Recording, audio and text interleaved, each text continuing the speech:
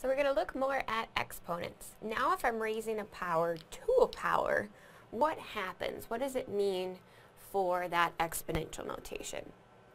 So just like we were working before in the previous section, we're going to break it down into products as far as we can go. So this first expression, we're going to consider this guy. What's happening? What is my base that I'm raising to the power 4? Everything on the inside here. So my base, I'm raising 3 squared to the 4th power. So anything on the inside, that times itself 4 times in total. So as we look at this, how can we break it down? So this thing times itself 4 times in total. So 3 squared times 3 squared times 3 squared times 3 squared. Okay, so just breaking down, what does that 4th power mean for my base? It times itself 4 times in total. But now we can break these down even farther as well, because 3 squared means my base is 3, that times itself 2 times in total. So from the first one, we're getting 3 times 3.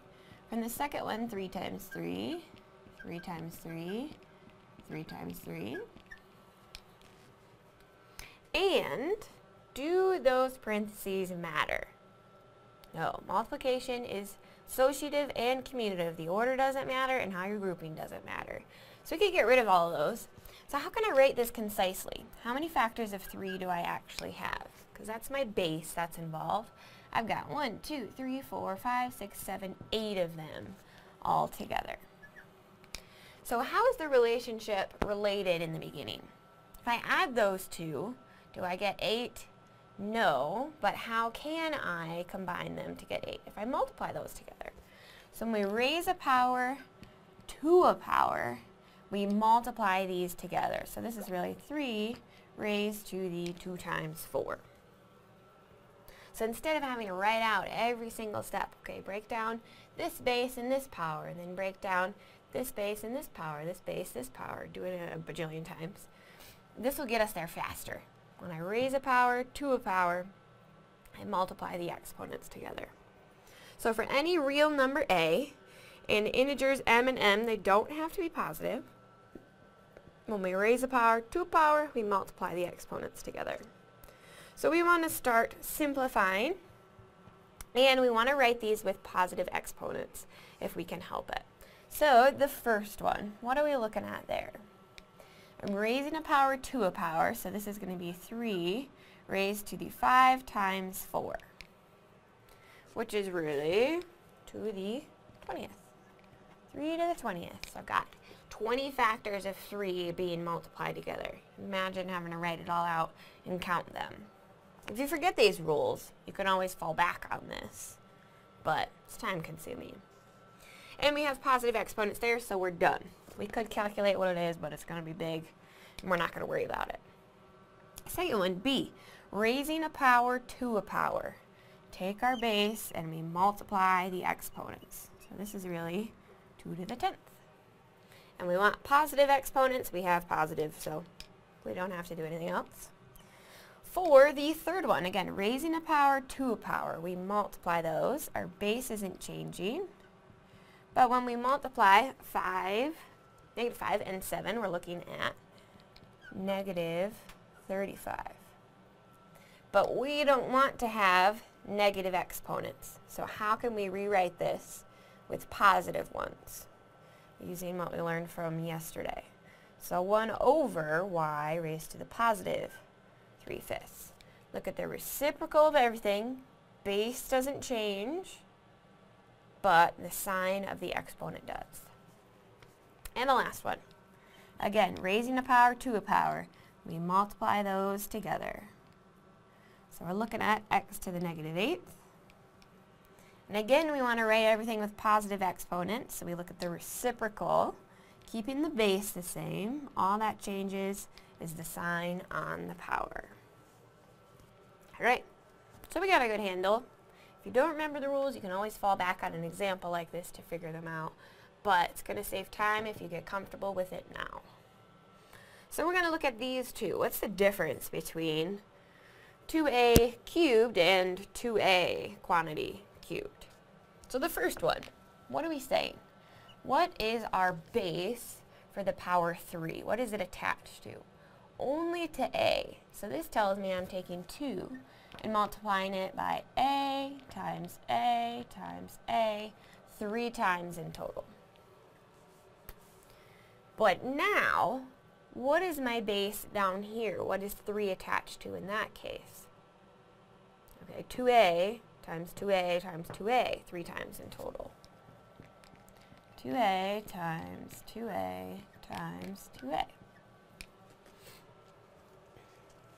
So we're going to figure out what it means when I have a power on the outside and a product on the inside. How do I take care of simplifying it?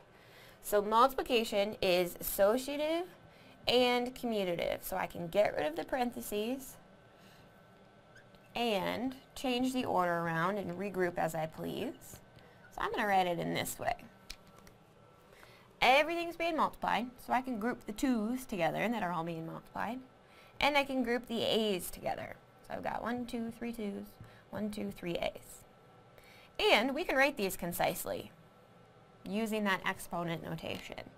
So, how many factors of 2 do I have? They're all being multiplied. My base is 2 raised to the 3rd power. And again, I have 3 a's. My base is a. I've got 3 factors that are all being multiplied together. So, when I have a product for my base, so more than one thing on the inside, and a power out there, we just distribute the power. So I give 3 to my base 2. And I also give the power 3 to my base a. And again, as always, if you forget any of these rules, you can write out every single chunk just based on the definition of the exponent. The base times itself that many times. Write it out, see what you get. So with math, there's not really one specific way that we have to stick to when we're solving these kinds of problems. So if you like to work towards having all of your exponents be positive first and then start distributing powers, you can go that route, or we can just do the multiplication, then deal with the negatives at the end. The order doesn't really matter. So for part A, we want to simplify these and write them with positive exponents. That's just kind of a given from now on. We need the exponents to be positive. So what happens in this case? I have a product on the inside here for my base, and I'm raising powers 2 powers. So what does that mean for that 3? So the first thing we have to discuss really briefly, what is the exponent on 4 right now? Currently he has a little 1 written on there, unspoken. So when I distribute my 3 to each of these, what am I looking at? We multiply the exponents together. So first I have to give it to 4 to the first. Then I have to give it to x squared. So if it's helpful to break it down into these chunks, go ahead and write that out. If you can do it in your head, by all means, make it faster. So what am I looking at? Raising a power to a power. We multiply those powers together. So 3 times 1 is 3. And again, raising a power to a power. We multiply those together. We're looking at x to the 6th. And we can simplify 4 to the 3rd. We'll start practicing with those. So 4 times 4 gives me 16, times another 4. We're looking at 64x to the 6th. And last check, are all of our powers positive? Yes. For part B, similar story again. What is my power on 5? Unspoken, 1. Anything raised to the first power is itself. So we have to distribute 4 to each of these terms, each of those parts of our product. So what are we looking at? 5 to the 4th, and I've got x to the 3rd raising it to the 4th, y to the 5th raising it to the 4th, z squared to the 4th. Again, if you can skip this step, by all means, go for it. So, 5 to the 4th. 5 times 5, 25, times another, 125, times another, 625. And how many factors of x do I have? When I'm raising a power to a power, I multiply those together. So I'm looking at 12. and 20 factors of y. And how many factors of z? 8. And can we do anything else? Do we have positive powers, positive exponents? Yes. So we're simplified as far as we can go. Now for part C, we haven't dealt with a negative yet, but behaves just the same as what we had before. If I have a 5, you know, it has a to the first power on it. It just happens to be negative. So in this case, again, we need to break down each of the terms. So I'm looking at negative 5 to the third, because I have to distribute 3, the power to every single term. And then multiplying it by x to the fourth to the third, y to the third to the third. So the trickiest part about this one is the negative 5. Is it going to be positive or negative in the end? So I've got an odd number, so it's going to be negative. And what is it going to be? 5 times 5 is 25. Times another will give me 125. So if you take care of if it's going to be positive or negative and then deal with the constant, it'll be a little bit easier. And how many factors of x do we have? Raising a power to a power, multiply. Y, raising a power to a power, multiply. But this is negative out on the front. Do we care about that? There's no way that we can take care of it. We don't care. We can have our bases be negative. What we care about being positive are the powers. So be careful when you're working on those. We don't care if the base is negative. That's totally legal. Okay. Next. Now we have a negative. And again, we're raising a power to a power. So what's happening in this case? Lots of different ways that you can go about it. You can first take care of raising the power to a power and multiply those together. You can go that order if you want. So I'm looking at negative x raised to the 50th. And when it looks like that, what is this base really saying? It's really saying negative 1 times x raised to the 50th. Because before, when we had a negative, it was attached to a real constant, not to a variable. We could have split negative 5 up into negative 1 times 5, get the same answer. So, if I split this into 2, if I'm looking at raising negative 1 to the 50th, if I'm going to distribute again to each of these terms, and x raised to the 50th, what's going to happen with this negative? So I have an even power and a negative on the inside. So when I multiply an even number of negatives, what does it turn into? It turns into a positive, and 1 times anything is always, you know, whatever's left.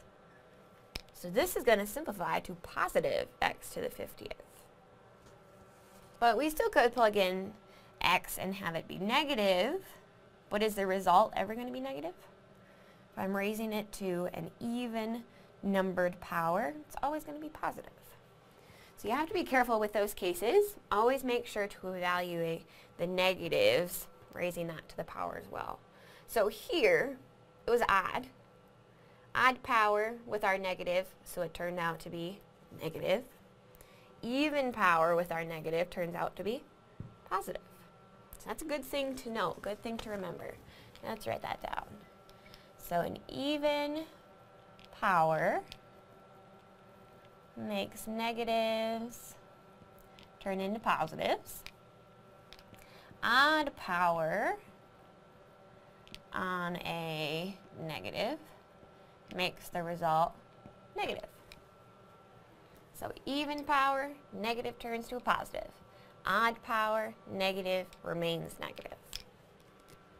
And let's look at this last case. We have negatives and negative powers. So we're going to have to do a little bit more work here. But let's just go ahead and distribute, again, -4 to each term. We'll do that first, but you can go in whatever order you want. So I'm looking at -2 raised to the -4, x to the -5th to the -4, and y to the 4 to the -4. So the advantage of doing this first and distributing is some of those powers are going to turn out to be positive, even though they might look like they were going to turn out negative. So we won't have to move that x term at all, but the other ones we're going to have to. So let's see, what are we getting out here? I need to be able to rewrite anything that's negative, any powers that are negative, with a positive power. So how do I rewrite just this first term? Negative 2 raised to the negative 4. So the base is going to remain negative. That never changes. But now my negative 4 is going to turn into a positive down here. And as we evaluate our next term, this is going to be x raising a power to a power. We multiply them together. Negative times a negative, positive. 5 times 4, 20. Do we have to move him down below? It's already a positive power. We don't have to worry about it. And last, I'm looking at y raised to the negative 16th. So as we start to simplify one step farther, he's going to have to move. So what do we have down below here? With the first term, we can evaluate negative 2 to the 4th. And is it going to be positive or is it going to be negative? So I've got an even power, so it's going to be positive. And what are we looking at? 2 times 2, 4, times 2, 8, times 2, 16. So I've got a positive 16 down below. And we still have that x to the 20th up top, so I don't need that placeholder 1 anymore since I actually have something living upstairs. 1 times x to the 20th is just x to the 20th. So we've taken care of the first term, taken care of the second. Where does the third need to go? Down below, we look at the reciprocal, and we make the power positive. All right. Now, if you had wanted to start off with making the powers positive, then distributing, you can go that route. You'll come down to this same answer as well.